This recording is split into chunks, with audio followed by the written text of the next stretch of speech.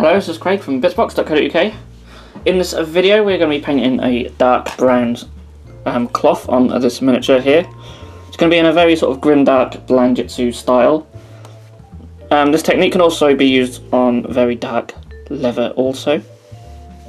Before I begin, just want to shout out to our latest Patreon, Sean. Thank you so much for joining our Patreon and showing your support for the channel.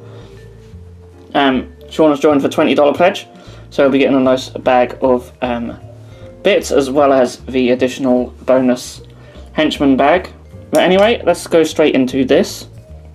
So I've got this miniature here that you guys may have seen I've shown off in the previous Blanchitsu videos. This is the first guy for my warband. This sort of brown colour here is what we're going for. It's very sort of muted and dull. Not too high contrast either in the highlights. Of course you can always do lighter highlights if you prefer the more contrast, but we're going for something quite dull here. So the miniature has been sprayed with Chaos Black. Of course we're going for a very dark colour, so Chaos Black is a great way to start undercoat. So first I'm going to take some Dryad Bark, and this will be our base coat. And as always with base coats,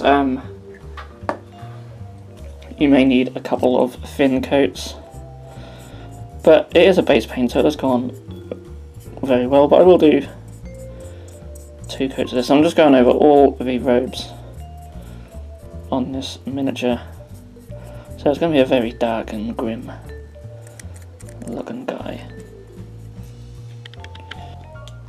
Okay, so now that layer of brown has dried, we're going to make it even darker by giving it a wash of non-oil.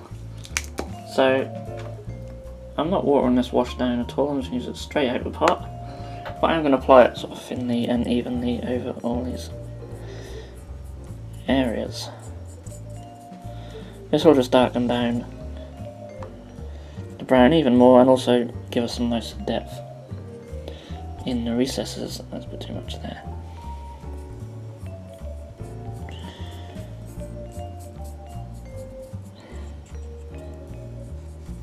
Okay. A little tip as well, to stop your wash pooling up in the recesses, I always like to leave my miniature upside down as it dries. Usually if a shade settles at the top, then it doesn't look so bad compared to if it was to settle at the bottom. So I'm going to leave this guy hanging upside down until this wash is dried, and then we can do some highlights. So with that shade now completely dry, you can see it's darkened down this brown and also settled nicely in the recesses. So we're going to come back in with the Dryad Bark, and we're going to apply it to a miniature once again, but this time we're just going to leave all the deeper recesses and just focus on all the raised areas. So this will just bring that colour back up just a little bit, but this time as more of a highlight rather than the base coat. As you can see, it's quite subtle, as will a lot of these highlights be.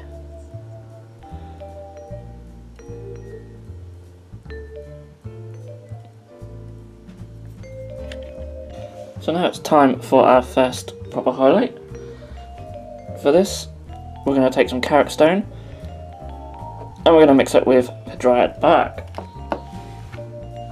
So this will give us a very muted, dull brown colour.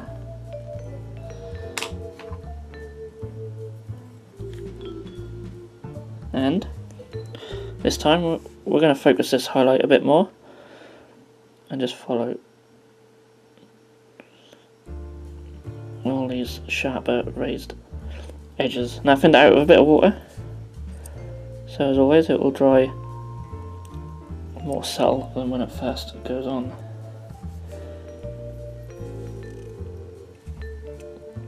So I'm going to follow all the edges and all the raised areas.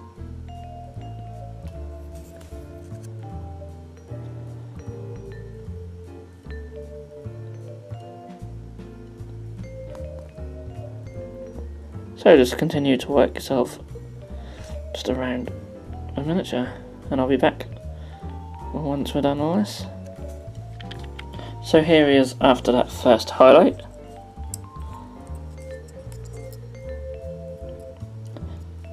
As you can see, it's it shows up a bit better on camera than it does to the eye. It's still quite subtle, and it's very muted. So we're going to do one final highlight. This time we're just going to add a bit more of the Karak stone to the mix. And I'm going to thin it down with some water. And this time we're really just going to focus this highlight just on all the really sharp detail. So this time a bit less on the brush. I'm only using a size 0 brush here, but you can use a finer brush if you wish. And we're just going to focus on just all the sharper edges. Now, not being too precise with the mixers at all. This is almost pure Karak stone, but just not quite. Just going to focus just on the bottom corners. All these sort of sharp details here.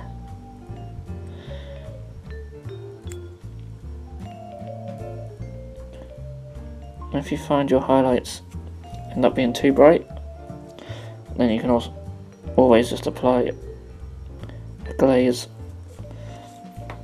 of dried bark, or even like Nuln oil again to darken it down. It's really just up to you. But once that's done, our cloth is complete. And here we have the finished cloth area. So this is quite different to how I'd normally sort of paint this colour. But it does give this really nice sort of pastel-y, sort of dark brown, sort of grim-dark look to the cloth, which is really good for a Blanchitsu warband. It really works really well. I'll just put them still. See, a lot of this, I haven't based them very well, I'm afraid, but I'll sort that out when we come to complete the miniature. But yeah, I'm really happy with how this has turned out, and I hope some of you guys have found this tutorial useful. If you have, feel free to give it a thumbs up, and you can also subscribe to our channel if you haven't done so already. But apart from that, thank you so much for watching, and I'll see you all again in the next video.